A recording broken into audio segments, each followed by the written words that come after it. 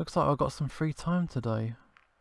Okay, so yeah, I've got a record collection now because I spoke to the other guy a little while ago. Anyway, let's chat with Bryce. I don't think I've been this far on his story before. Yeah, this is new. This is definitely new. Okay, so it's a nighttime beach. There you are. Yo, what's up? Seems like you're the last one.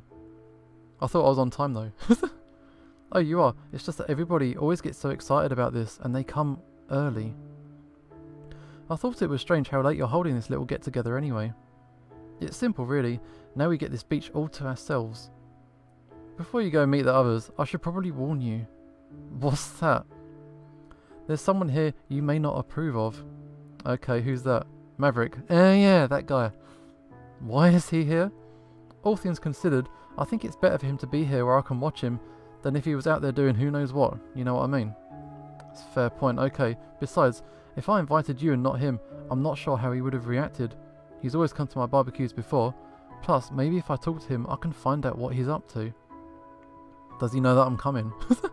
Yes, and he assured me that he will keep the peace. Can you do the same? Hell no. Yeah, sure. No problem. I appreciate that. Sweet. Let's just hope that there won't be any more incidents. Okay, let's go meet the others. As we walked a few paces, I saw some familiar faces. Usually there'd be more people here, but with everything else that's going on, some of the others at the department couldn't get any time off. Yo everyone, guess who's here? That's me.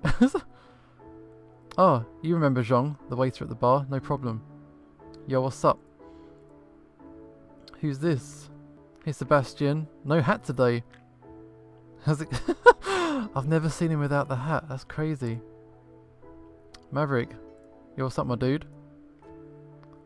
Did Bryce tell you to be nice to me? Or just hello? Let's just say hello. Hey, how's it going, my dude? Silent treatment.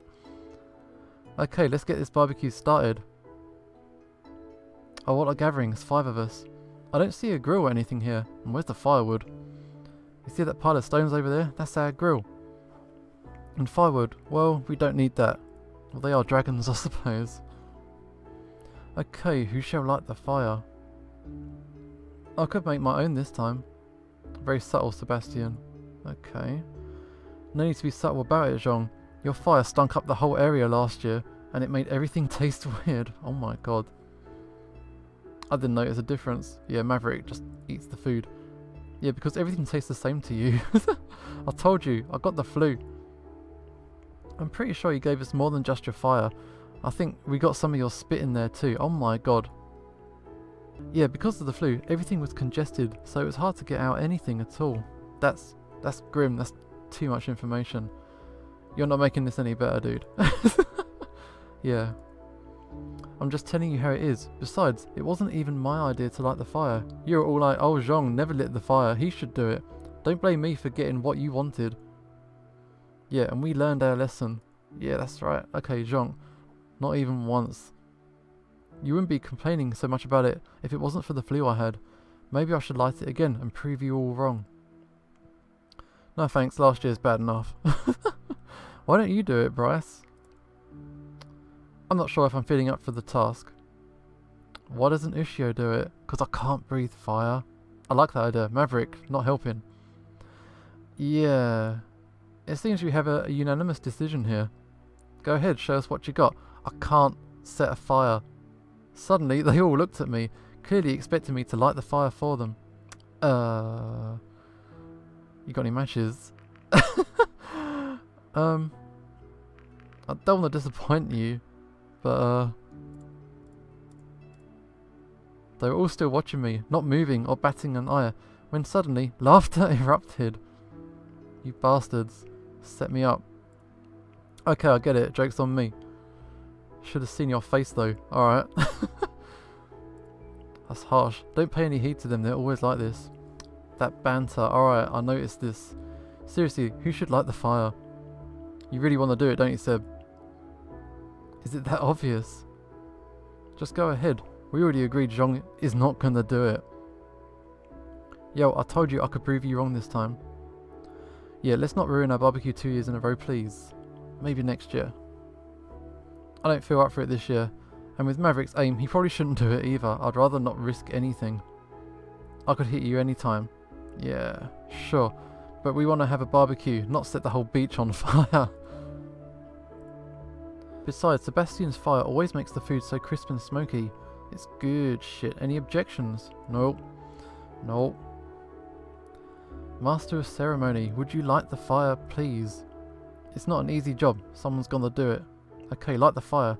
Sebastian went up to the small bed of stones they had prepared. Since his back was turned toward me, I couldn't exactly see what he did, but a few seconds later, a fire started burning among the stones. There we go, good job. No problem. Okay, pick your poison. Oh, we're going for drinks now. Just to get you up to speed, we've pretty much got everything that you could ask for. Of course, we have all varieties of meat, but we also have some vegetables and cheese if you're into that sort of thing. We even got some of the algae stuff we usually bring for Naomi, one of the girls at the department, but she couldn't come tonight. Help yourself and throw it on the fire. Sebastian always gets some veggies with his meat, whereas Jean goes totally crazy over the cheese stuff. Now that I think about it, maybe it was just the damn cheese that made everything so bad last time. Shut up, dude, or else I'll force feed you some of it. Okay. Keep your cheese to yourself, please. Where was I? Okay, I go for the meat, personally. As I said, the algae is normally for Naomi. She really likes the stuff, but she's one of the water kinds, so that's not a surprise. I tried it myself once, not really my kind of thing, but feel free to take some if you want. And then there's Maverick, he just eats whatever he gets. Okay, a few years ago, a sandstone managed to hide between some slabs of meat he got. He didn't even notice and just kept going. Wow, this guy's a savage. Yeah, but that was with Bryce's cooking, so I couldn't tell the difference.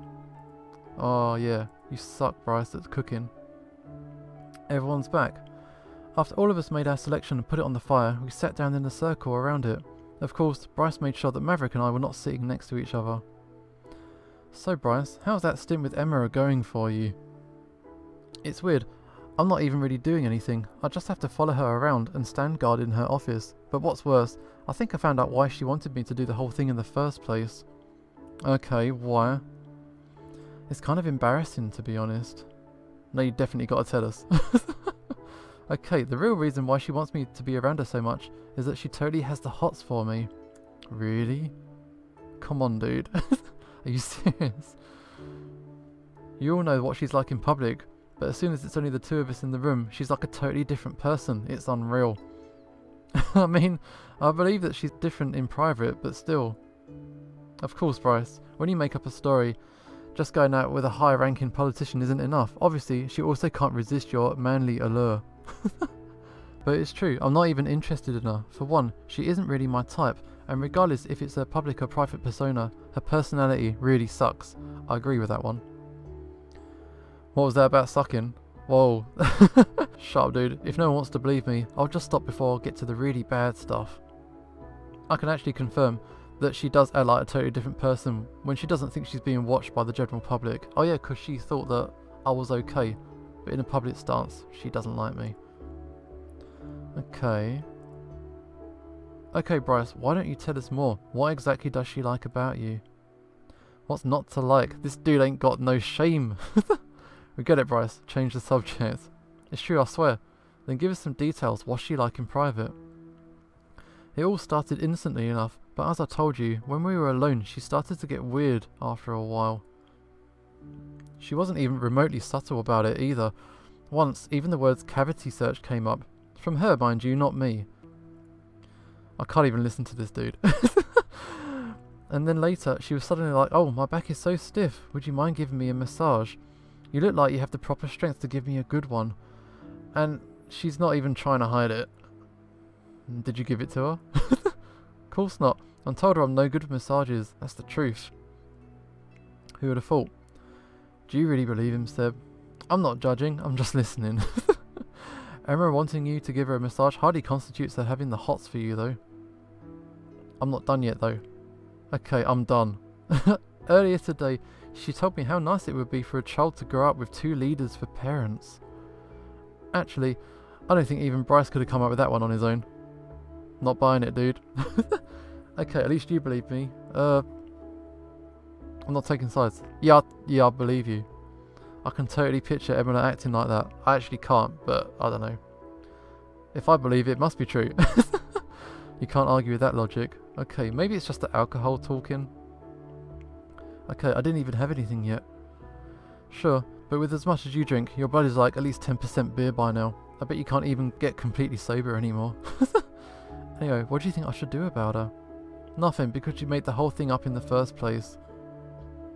If I don't do anything, I'll probably end up having to marry her or something.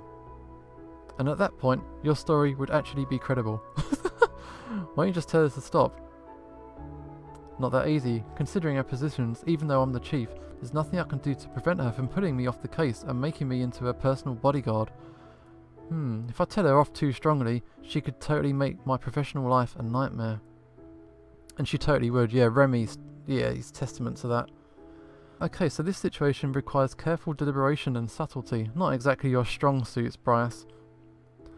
That's why I'm asking you lot, not that you're much better though.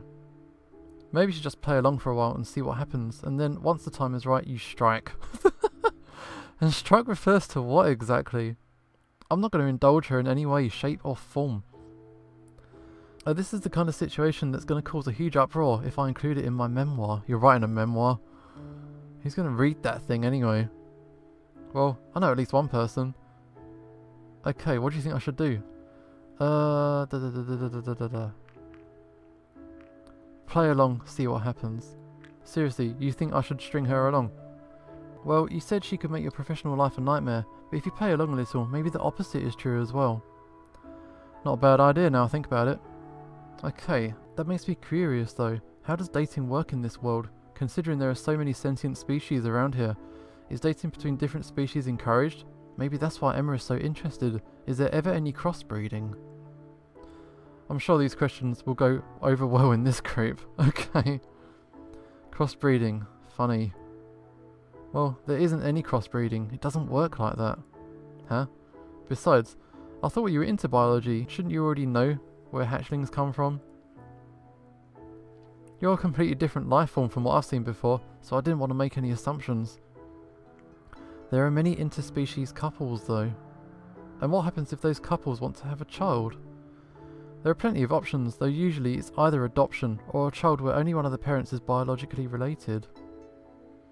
Emma totally wants my kids though. Don't you want to be a father? Hell no, I'm not ready for that. I wouldn't even know what to do with a hatchling. I'd probably end up breaking its neck by accident or something. Okay, what about you? What about me? You having the hots for someone here, as Bryce would put it? To be honest, I've got no idea how that kind of relationship would be viewed where I come from. Since we only have one sentient species, I'm not sure what kind of social norms we developed if that changed. Technically speaking, you're dating one of us is no different than Emma dating Sebastian, for example. Hey, I'm not getting between the beautiful thing Emma and Bryce have going on. If you ask me, you can do whatever you like as long as you're here. Knock yourself out. Okay. Ishi's been hanging out with you a lot though, Bryce. Oh, awkward. So what? He's a cool person in my book. Or do any of you disagree? Okay, no comment. Maverick. By the way, I think the food should be ready now. Let's eat. Okay, slowly, everyone shuffled toward the fire, which by now had become nothing more than an eerily glowing pole that illuminated the area. One by one, everyone took their hot food from the stone bed and placed it onto the provided paper plates and bowls. When it was my turn, I hesitated, since I could still feel the heat radiating from the stones. Something the matter? I think it's too hot for me to handle. Right, no scales, let me get that for you. Cheers, my dude. Cheers. We resumed our positions in the circle around the glowing stones, and I waited for my meal to cool down, while the others started eating. Yeah, crisp and smoky. Good job, Seb. No problem. It's good shit. I'm still not sure how you can eat that cheese stuff though, Zhong. Are you going to make fun of my food choices again? To be fair, we make fun of everyone and everything here. I don't mind the cheese. Maverick will eat anything. You won't mind eating the whole bed of stones and everything on it as well. At least I try something different every once in a while. I do too, but I think there are at least 5 different kinds of meat this time around. Case in point. Okay, the food remaining on the stone slowly disappeared as everyone got their additional helpings. Soon, even the last piece was gone, and silence started to set in as the banter slowly died down. Okay, I'm gone. Later, Zhong. Ready? Hey, the babysitter can only stay for so long. Alright. Yeah, I should also be heading off. You know, I'm starting early tomorrow. Well, guess we all got what we came for. What about you, Maverick? Looks like this party's over anyway. Okay, don't you all get lost in the dark then?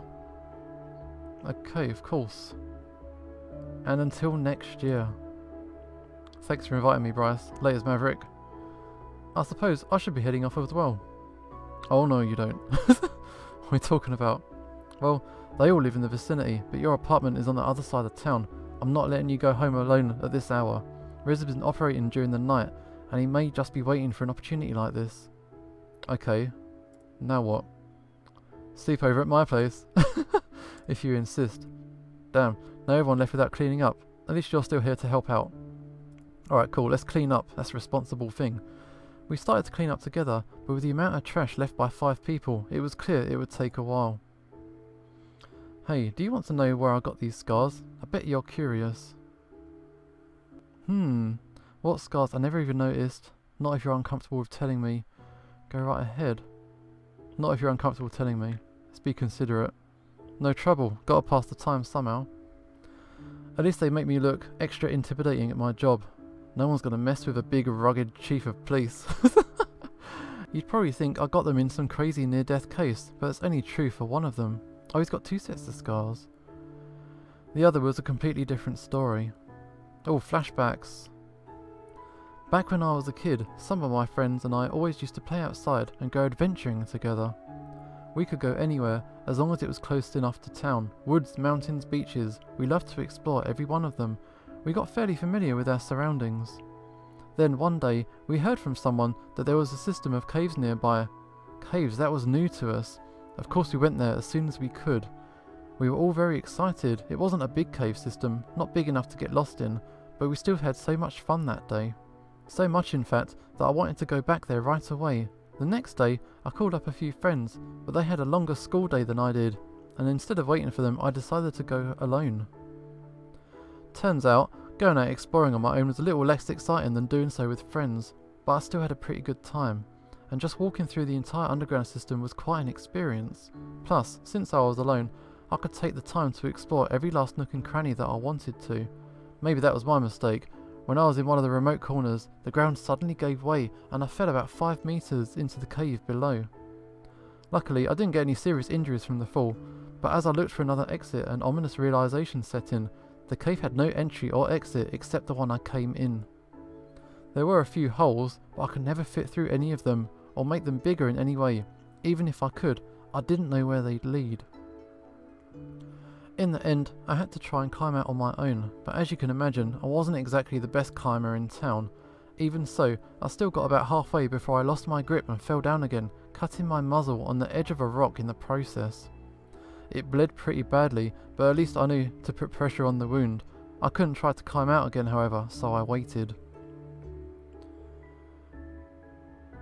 Oh, cut his face. Sad Bryce.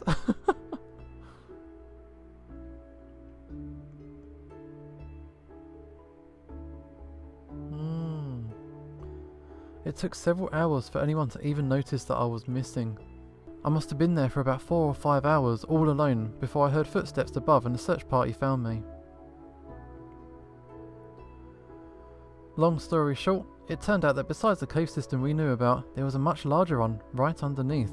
Those caves can only be entered with a guide now. And I got this lovely reminder of the experience on my muzzle, so that's the one on his face. The one on his throat was from a different incident. I had plenty of time to think while I was down there, and later in life I often returned to that experience.